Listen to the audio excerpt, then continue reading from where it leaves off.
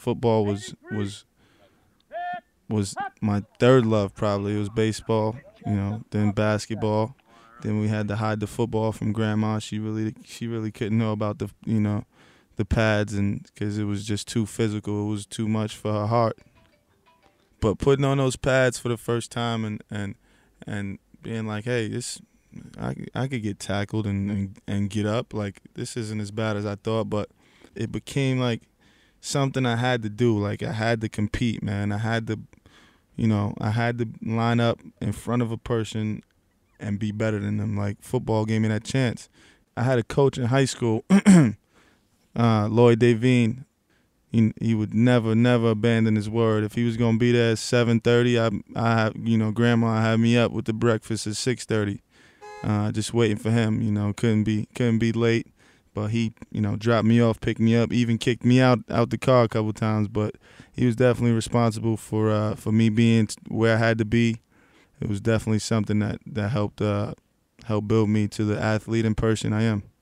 Back in the day, I would play games where kids from Staten Island who they would call me nigga, like, in the middle of a game, and then after the game, that same kid's parents would be like, yeah, I'll see you in the NFL one day. There's a lot of distractions going on in New York City. Girls, drugs, alcohol, freaking, there's you name it, and you could find it in New York. I had a brother who was shot in the head, and really the most disappointing, shocking, scary phone call I ever got. I had just landed in D.C. I was going to visit a friend, and then shortly after that to New York, got that phone call that my brother, had been in this accident, and just made me just really, man, put things in perspective for me, and made me realize that you can't take anything for granted, and that this probably somebody,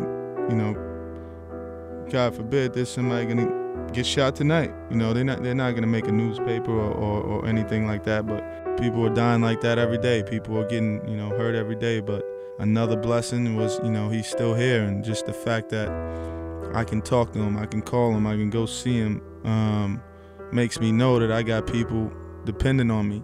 It's tough out here in this world.